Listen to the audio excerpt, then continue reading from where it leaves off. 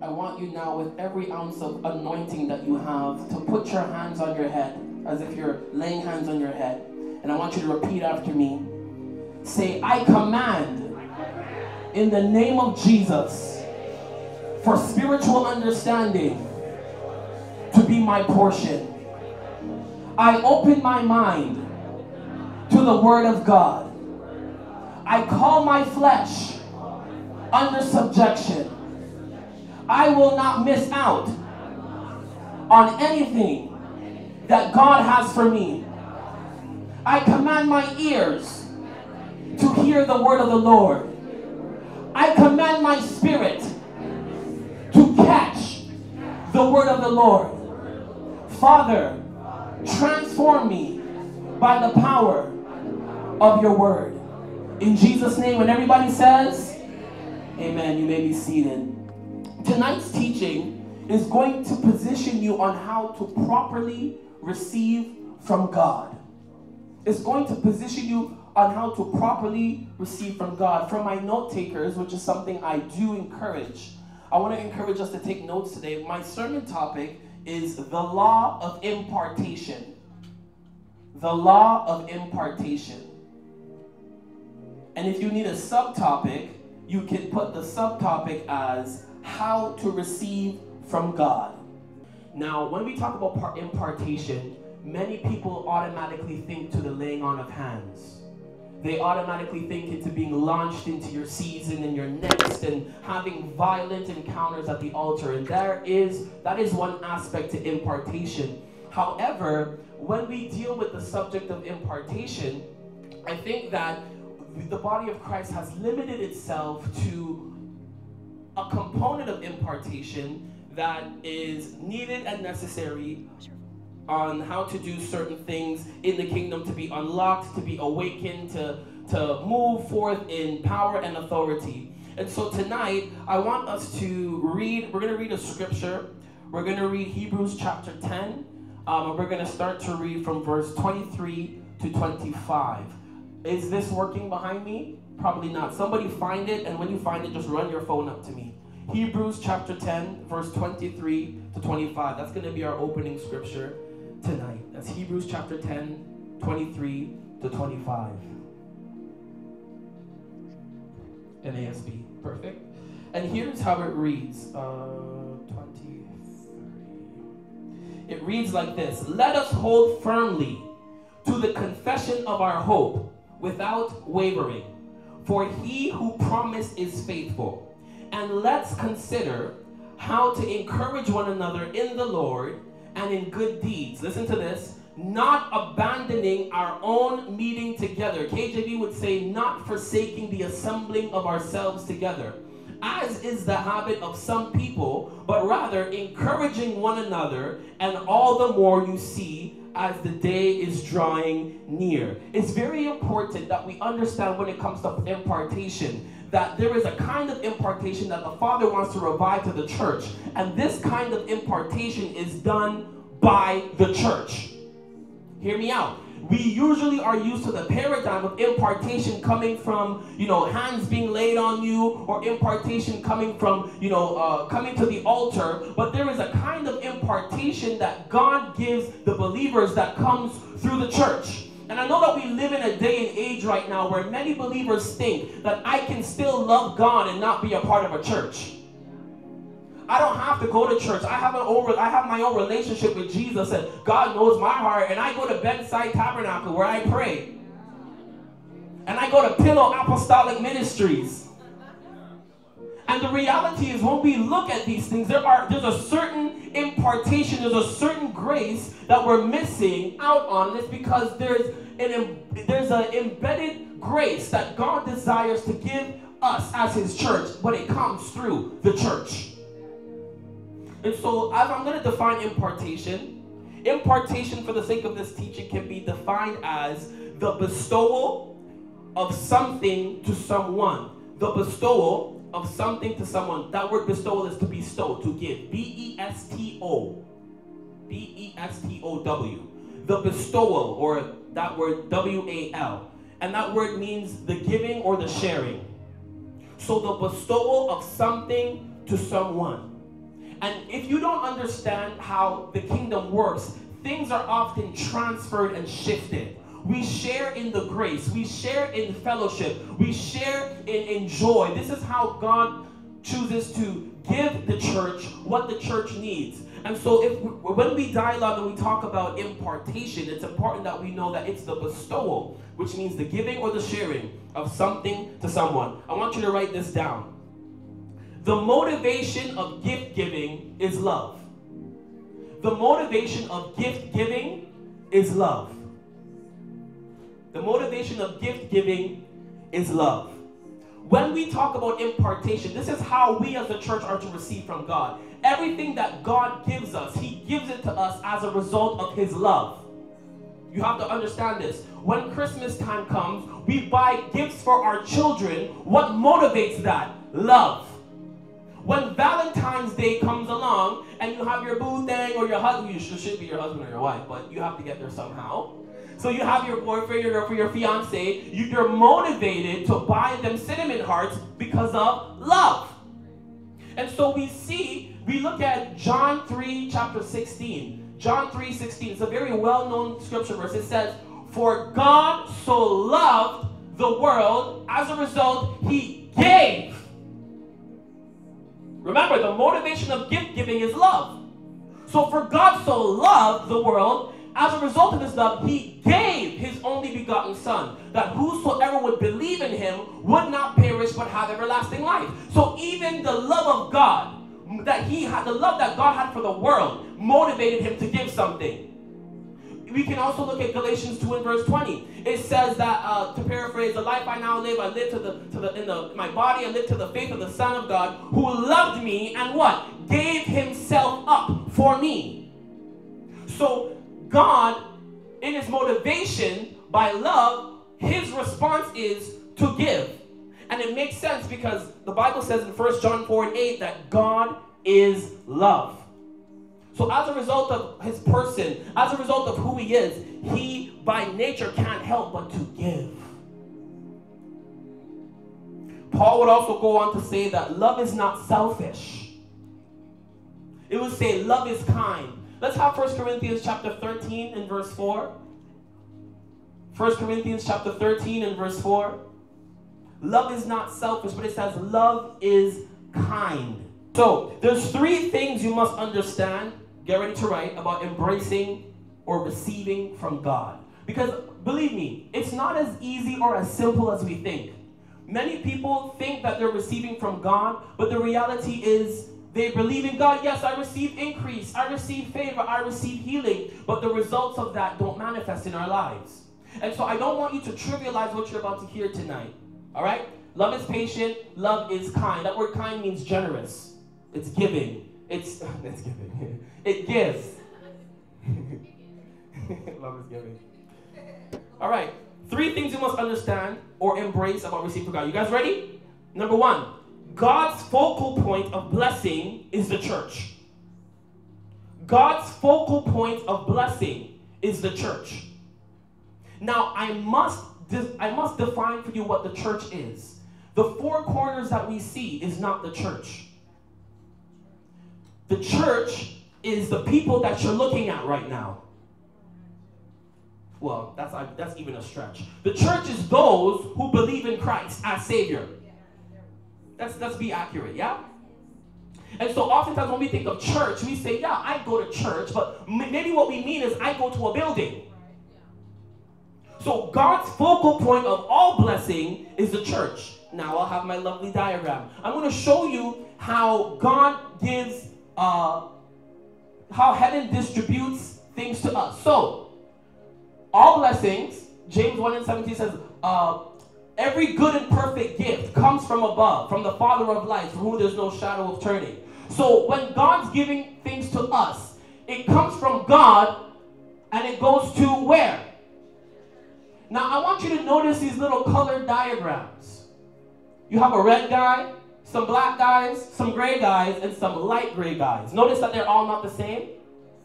Because the church represents diversity. Remember, for God so loved the world. It reminds me of the parable of the treasure in the field. It says there was a man that found a treasure in a field. He hid it.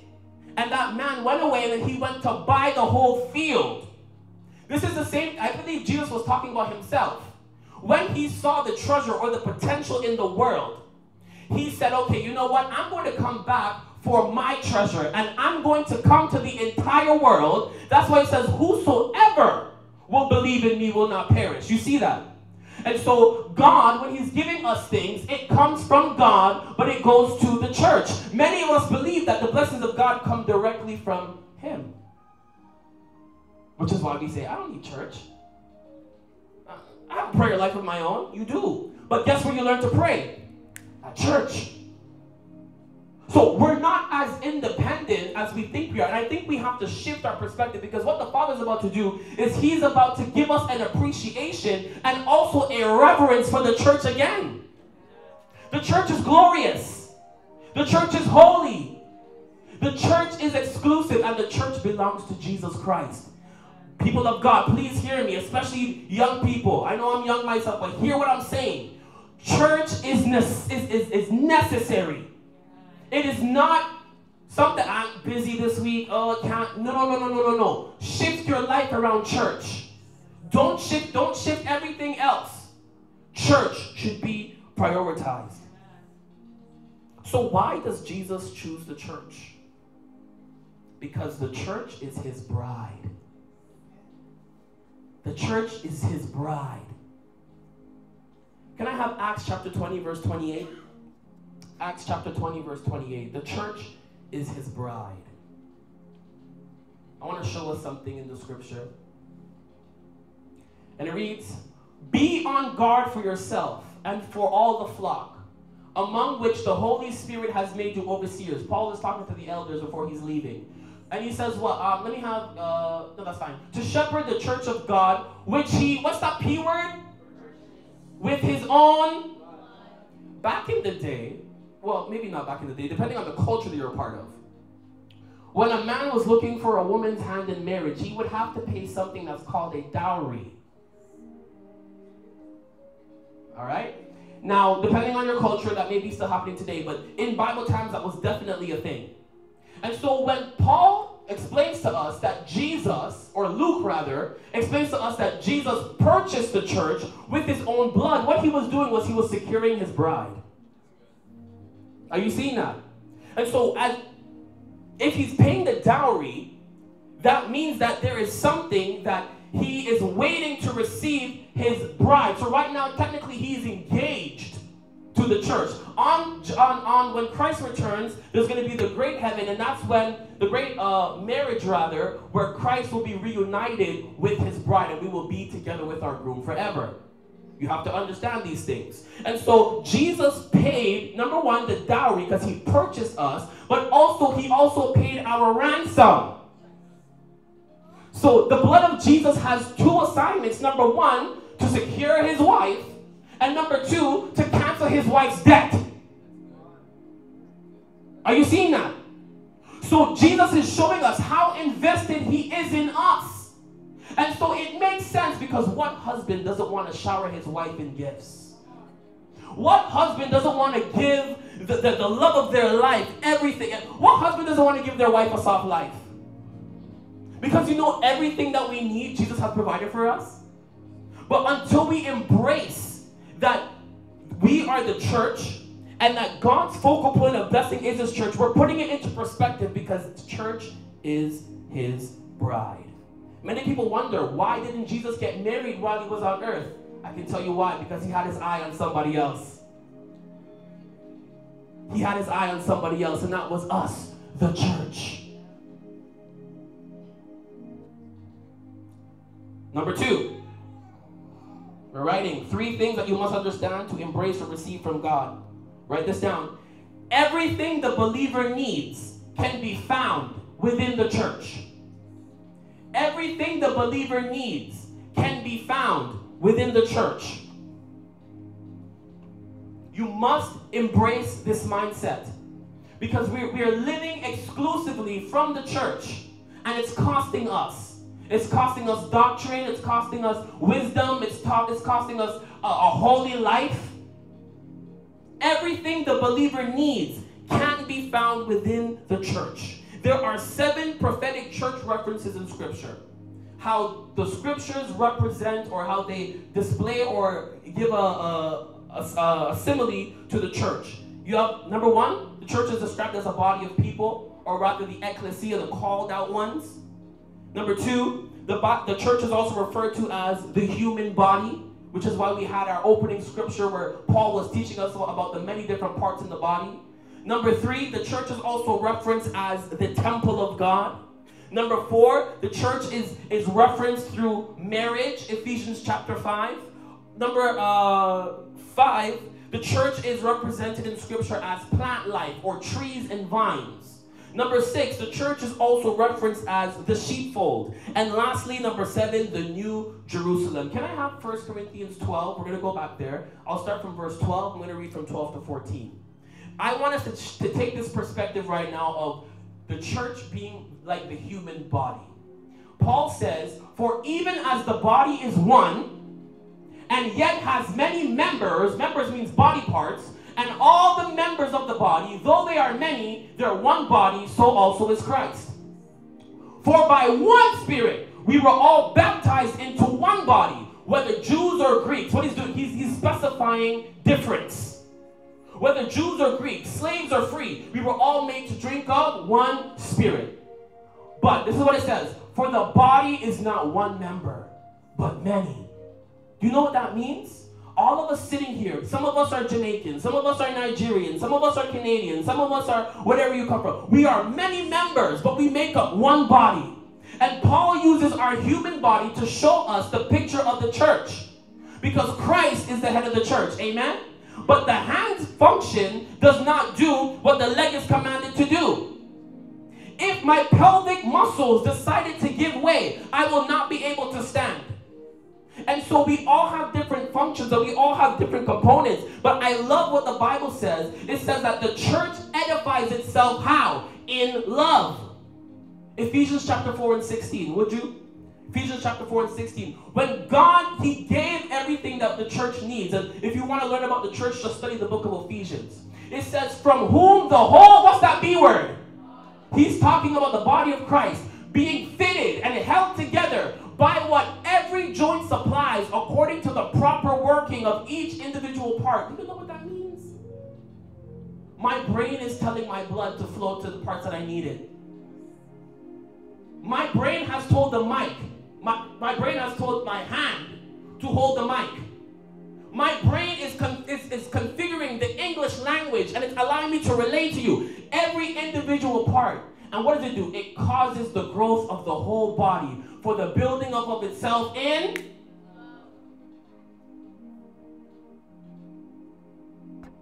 If we go a few verses higher, give me verse 11. It says, and God gave some to the church. He gave some apostles, some prophets, some evangelists, and some as pastors and teachers. Where did He give this to? The church. We just read in 1 Corinthians 12, are all apostles? Are all prophets? No. But each have a component that they need to play. Everything you need can be found in church. The church is responsible, listen to this, for the diet of the believer. Mighty God. Listen, the church is responsible for your diet. If you let a kid decide what to eat for dinner, it would be marshmallows and popcorn for the week. But the church is in charge of the diet that the believer needs. This is why you can't be detached from the church. Because you will say, I need to learn about grace when God wants to teach you about sanctification. I need to learn about how to chase my destiny, but God will say, no, you need to learn about repentance. The church decides the diet of the believer.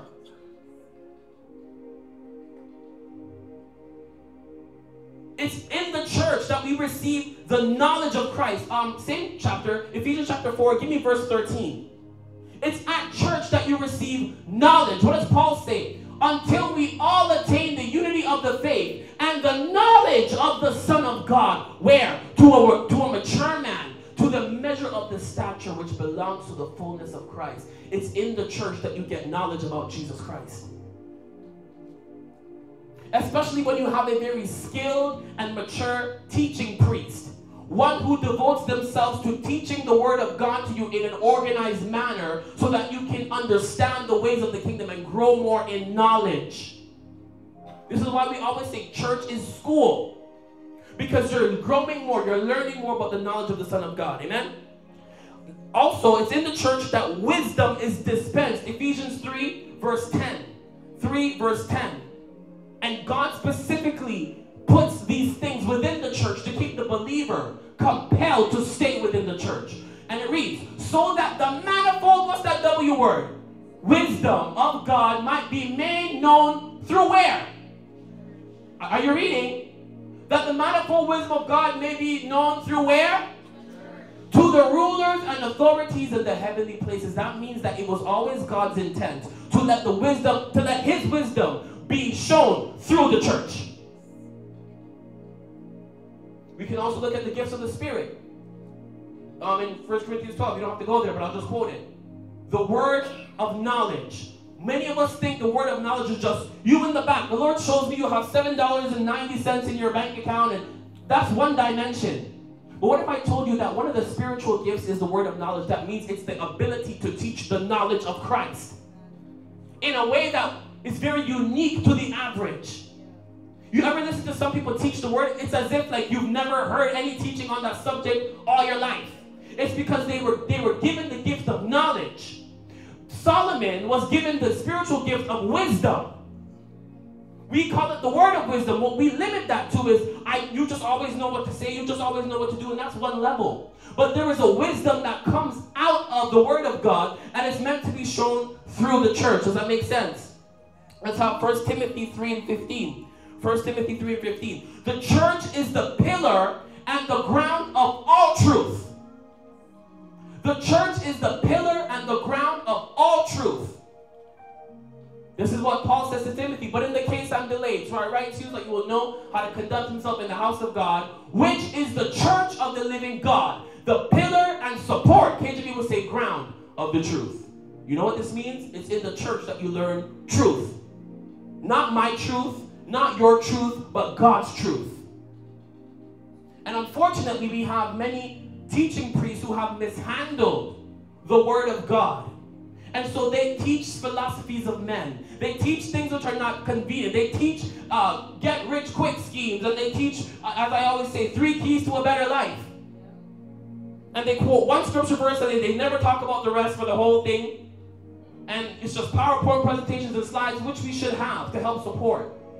But we need to come back to the place where the believer comes to church every week.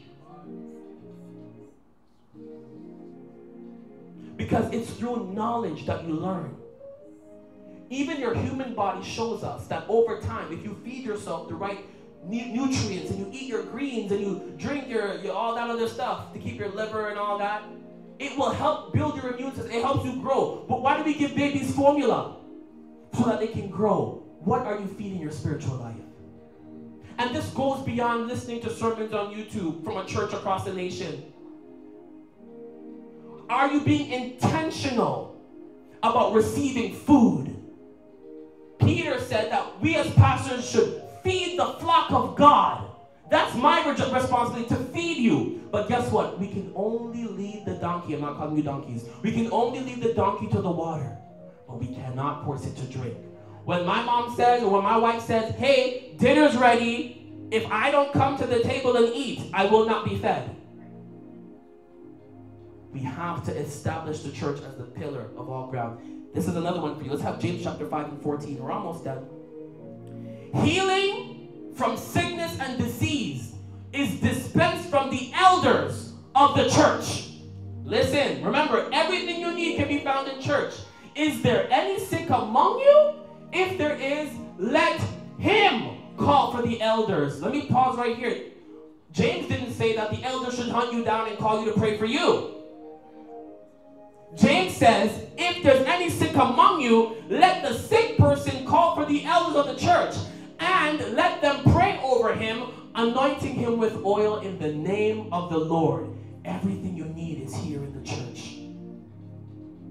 Knowledge, wisdom, the graces of Christ, joy, peace. As the word is being dispelled, God has a way of giving each and every one of us what we need. Because what I came to church for may not be what you came to church for. But in the fellowship of the church, God has a way to supply all of our needs. Amen? So how does God impart blessings to you? This is number 3, our last one, okay? Number 3, this is things that you need to understand and embrace about how to receive from God. Number 3, write this down. In order for you to receive from God, you must be within the context of his covenant. In order for you to receive from God, you must be within the context of his covenant. It's long, so I'll say it again. In order for you to receive from God, you must be within the context of his covenant. Now remember, I said that one of the 7 prophetic pictures of the church are plant life. So let's look at John chapter 15, verse 1. We're going to look at the church from the standpoint of being the vine. This is the writings of Jesus. We're going to go to verse 7. It says, I, this is Jesus speaking, am the true vine, and my Father is the vine dresser. For every branch, that's us, in me, that does not bear fruit, the vine dresser takes away. And every branch that bears fruit, he prunes it so that it may bear more fruit. You are already clean because the word which I have spoken to you. So hold on a minute. Jesus is saying that you are purged and you're set to create more fruit because of the word which you've received. Where do you receive the word? At church. Verse 4. Abide in me. My God, this is good. And I in you. Why? As the branch cannot bear fruit of itself, or as the believer cannot bear fruit not connected to a church. It cannot bear fruit of itself unless it abides, or unless it's connected to the vine. So neither can you unless you abide in me. Verse 5. I am the vine. You are the branches. He who abides, or he who is connected in me and connected to me and I'm connected to him, he bears much fruit. Why? For apart from me, you can do nothing. Verse 6. If anyone does not abide in me, he is thrown away as the branch and dries up, and they gather them and cast them into the fire, and they are burned. Last verse. If you abide in me, and not just you abiding, but if my words abide in you, ask whatever you wish, and it will be done for you. Jesus has a covenant with his church. We are his bride. He has a covenant with his church. And in order to reap the benefits of the vine, you have to be connected to the vine. God forbid, if I rip my arm out of its socket and throw it on the ground. I don't need to be graphic for people who don't like blood. Imagine just blood spewing everywhere. Okay. An amputated body part is no good to the body as long as it's disconnected. And so Jesus says that if your branch is not connected to the vine, you can't bear fruit. So why do we believe that we don't need a church in order to bear fruit? Why do we believe, well, Apostle, you just don't know, they heard me at that church. And did you go for friends or did you go to grow?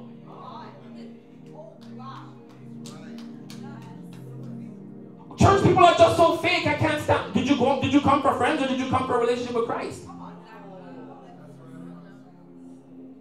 We have to assess our motive. Why do you go to church? A dismembered body part is no good to the body as long as it's disconnected. Repeat after me. No loose limbs. No loose limbs. You have to be connected. And you just can't connect to a church by membership. A certificate doesn't make you connected. You want to know what makes you connected? Your heart's posture towards the vine. Your heart's posture towards God. The church is the assembly, or it's heaven's authorized distribution center to give you what you need. The church is blue checkmarked on Instagram. So God, in order for God to do anything, God says, okay, I'm going to look for a church who's hungry. I'm going to look for a church whose motives are in the right place. I'm going to look for a church who's all about sound doctrine and all about line upon line precept. And that's why when God gives revival, he usually does it through a church. We have too many loose limbs wanting to spark revival. We have too many loose limbs wanting to be the next change in the earth. God moves through his church. And if you want to be a part of that move, you've got to be connected at the heart level. Apostle Joshua Selman says something. He always says the blessings of God come. I always mess this up. The blessings of God come to man through man. But I'm going to give us something, and it says the blessings of God come to the church through the church. For you, all blessings of God, they come to the church, and then you receive it through the church.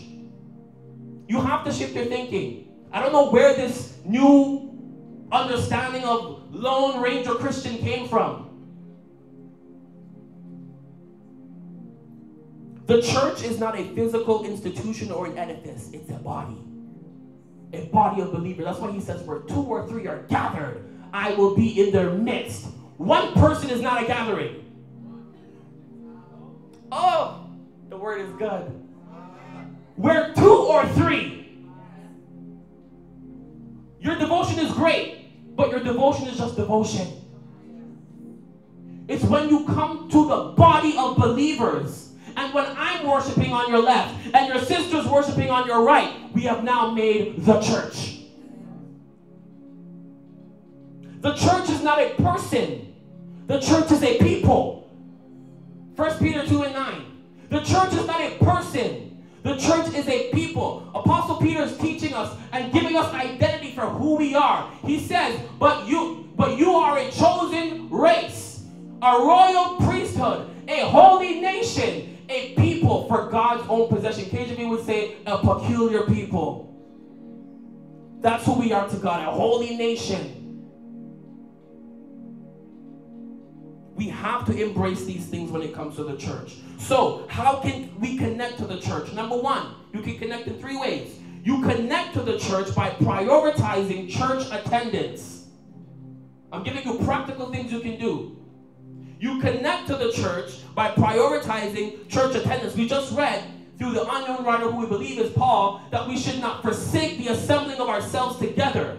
He says, as this is the current habit, it is the habit of hell to make sure that you get discouraged and that your eyes get off of the whole mandate of church. Don't forsake the assembly. Don't allow one person's issues. In fact, if you have issues with anyone in the church, Jesus says you should go to your brother, tell him his fault, and if he listens, you've gained him. So if we're going to let people stop us from going to church, you prioritize church by plugging in at the heart level, by doing what you're doing now, listening to sermons, taking notes, allowing the word of God to wash over you like Jesus does his bride. The washing over of the water of the word. Number 2, how can you connect to the church? This is my favorite one. Oh, this is my favorite one. Okay. By trusting the body to give you the nourishment you need to grow. By trusting the body, which is the church, to give you the nourishment you need to grow into the stature of Christ. The enemy has worked hard at breaking people's trust when it comes to church. That's why I said it and I felt everyone get triggered. Well, they're just not feeding you over there. Maybe you're just not eating over there. What if the diet they're giving you, you don't want? Because you feel in your own sanctimonious, prideful self that you should be doing other things. You connect to the church by trusting the church. And what does that mean? You trust his officers. You trust his elders. You trust his leaders who take the time to hear God for you. And when they speak the word of God, it's your job to listen, put it into practice, and let the nourishment do what it needs to do. Praise God. And lastly, you can connect to the church by maintaining your covenant of love towards Christ and his commands. by maintaining your covenant of love towards Christ and his commands. He gives the picture in marriage in Ephesians 5 all about submission to Christ. He says, wives, love your own husbands and be submitted to them as to the Lord. So it is the expectation that we as the church are submissive or submitted to the Lordship of Jesus Christ.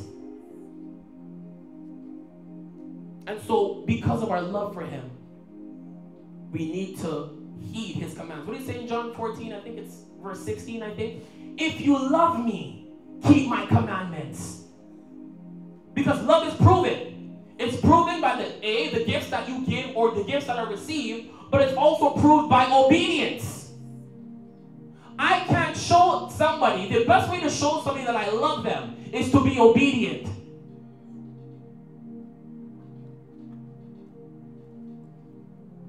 These are the three things we must learn to embrace if we're going to learn how to receive from God. God doesn't jump over his church to give you a blessing individually. He gives the blessing to the church. And then the church, by way of your partnership, by way of your connection at the heart, is how it then flows to you. Amen? Amen. Thank you. So let's recap. Number one, the focal point of God's blessing is the church. Number two, everything that we need can be found within the church. I pray you believe this. Number three, the blessing for the believer is from its connection to the church. And we can connect to the church by prioritizing attendance, trusting God to provide everything we need, and by maintaining our covenant of love towards him. The church is glorious. The church is beautiful. Let me share this last thing before we wrap and we move to the next segment. I remember when I was working with Apostle Ryan to plant this ministry. And for the longest time, anybody who knows me intimately knows that this was not what I wanted to do with myself. And I remember wrestling, and I said, okay, if we're going to do something, we got to be different. Like, I don't want to be, like, classified as, like, a church. And I remember one day the Lord said, what's wrong with my church? And I was like, I didn't mean it like that. Like, what I was trying, and I had to really sit down and be like, what is the stigma with church that I didn't want to be associated with anything called church? And I realized that what I meant to say, and I say this humbly, please understand my heart of love, I say this humbly. I was so tired of going to church and seeing sick people come in and sick people go out. But I just didn't have language, so I said, if that's what church is, I don't want any part of it. But then the Lord began to challenge me and says, if you walk according to my precepts, you preach what I tell you to preach and not what you think is good, I will give you miracles and notable signs. And so I then said, maybe it is possible to do business with God and to have the church that Jesus designed for us to have. And I think that's where many of us fall short. We've come into the pressure of this westernized, modernized way of doing church. And the reality is, topics like the blood of Jesus, binding and loosing, deliverance, we think are too much for the people. We think it's too old school. But let me bless you with this. If it was good enough for Paul and Silas, it's good enough for me. If it was good enough for the apostles, it's good enough for me. And I'm afraid that we have a generation who don't understand the foundations of the kingdom. And we use the church as a casting agency to cast our talent. And when the church doesn't recognize your little singing gift, you get mad and go to the place that will. What is it about? They didn't recognize me as an apostle, so I'm leaving. Is that what you need? Is this why you come to church? I have all these gifts in me and no one's noticing it. If you want to be seen, go to Canadian Idol. We have to shift our perspective of church. This is not like, the platform is not the aim. Paul says, for those of you who are teachers, don't be quick to want to be teachers because you'll receive the greater condemnation. Everybody wants to preach, but do you want to be held accountable on judgment? You can't have one without the other. You want to prophesy until you prophesy somebody into something that they shouldn't be in, and they come knocking on your door and say, I thought you said. This is a holy calling. The church is a holy place. This is not for us to get our ego and our self-esteem coddled. I frequently tell God, God, if you're not going to give me no anointing, use somebody else. I have no problem funding, putting my resources, clapping somebody else. We need to shift our perspective when it comes to church. So yes, I understand you're tired and you have a long day. But if you were tired and having a long day, you would still wake up and go to church and work the next day. Why do we prioritize work more than church? But let me balance it. What if the church isn't doing what the church needs to do to provide enough value for you to come out and receive? So I'm not saying it's all on the believers. Sometimes it's we, the teaching priests, that drop the ball. But in the events where you have a place that God has given, a man of God, a woman of God that can relay the kingdom, that will teach you things that you may think are boring, but in the long run will benefit you. There are some things I remember studying. I'm at home studying and I'm nodding. Oh boy, still on verse 15 for the last 30 minutes. And I would read it and read it and read it. Why? Because I'm like, there's something in this that I may not understand now, but I know that it's good for me. And let me bless you with this. All scripture is profitable for doctrine, instruction, for correcting. All scripture. We need to get back to the Bible. Preach the word. That's what Paul told Timothy. Be instant. You know what that means? Always be ready. Whether they care about it or not. Whether they're interested or not. Whether they show up or don't. Preach the word.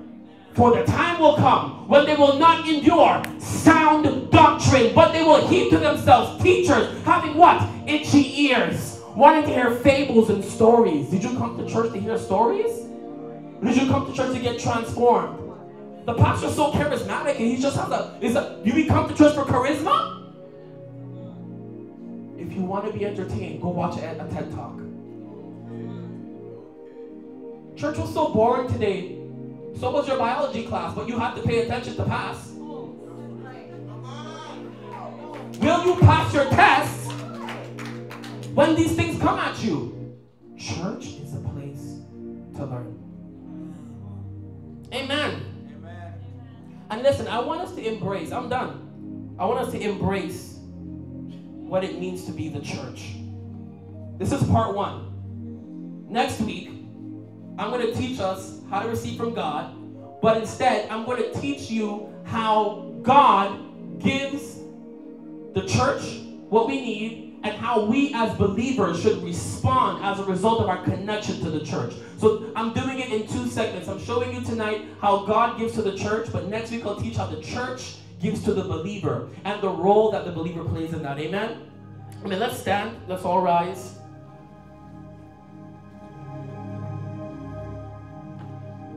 We're going to be very quick tonight. We're going to pray 3 prayer points. We're going to do them just for a minute. And I want for us to begin to fashion our minds and get ready to pray. Okay? The first prayer point that we're going to make is we're going to renounce any improper mindsets towards the church. Any improper mindsets that you have towards the church as a result of this teaching tonight. Are you ready? Come on, let's lift our hands and pray. Father, we thank you. And we renounce right now every faulty belief system. We renounce right now every improper belief system that we've had towards the church. Oh God, we repent of not prioritizing the kingdom, of not prioritizing church, of not prioritizing your bride and our connection to it. Come on, somebody pray. Just pray. Pray. This is your chance to trust what God has put in me for this moment. Come on, pray. Renounce them. Any improper mindsets, any people that hurt you, any bad experiences, begin to renounce them. Begin to denounce them. The church is beautiful. Come on, make those confessions. The church is amazing. The church is the bride of Christ. Yeah. All right.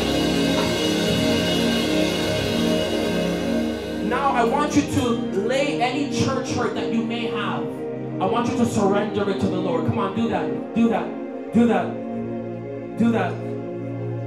Father, all church hurt, all pain, all negative experiences, I begin to lay them down. Oh God, I cry out right now that you would heal our heart, that you would heal us, Lord God, from anything that would distract us from the beauty and the glory of the church of the living God.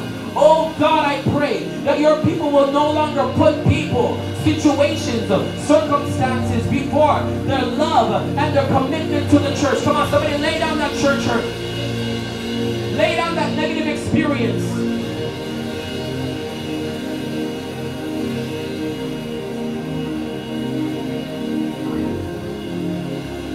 In Jesus' name we pray. Amen. Amen. We are the church. We are the church. We are the church.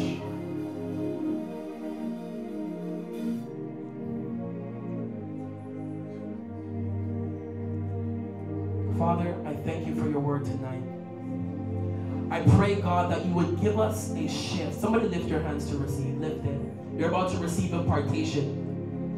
Impartation that God is going to give to us, the church. And when you have your hands lifted, receive it by faith. Father, I ask,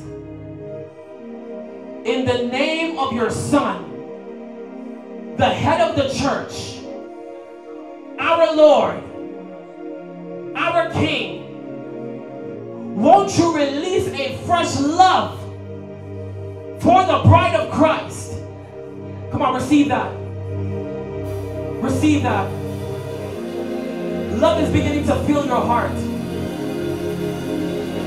Affection is beginning to fill your heart.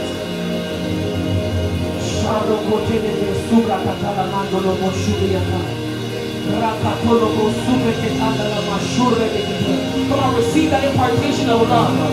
We prioritize your church.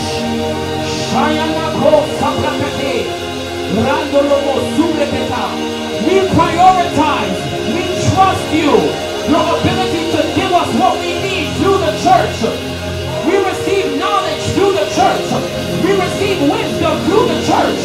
We receive our diet from the church.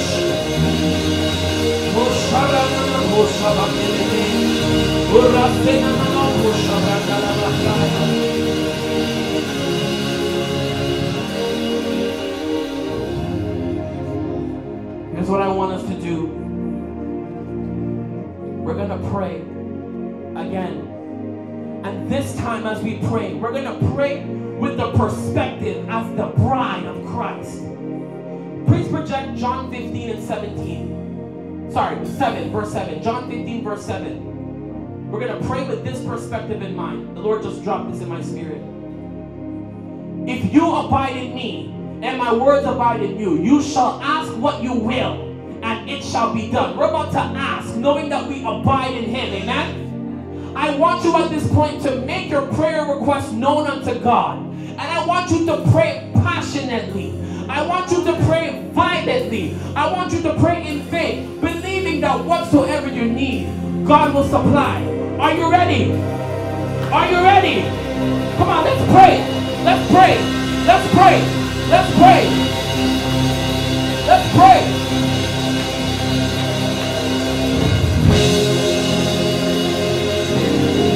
Oh God, we pray that you supply all of our needs.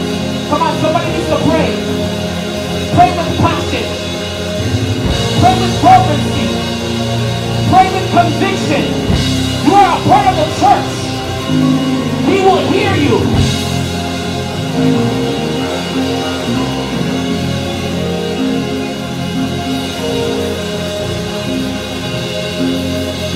Your word says that if we ask anything in your name, you will do it for those who love you. Father, we make our request known. We confess that we are in you, and you are in us. Come on, somebody pray. If you need healing, pray. If you need breakthrough, pray. If you need favor, pray.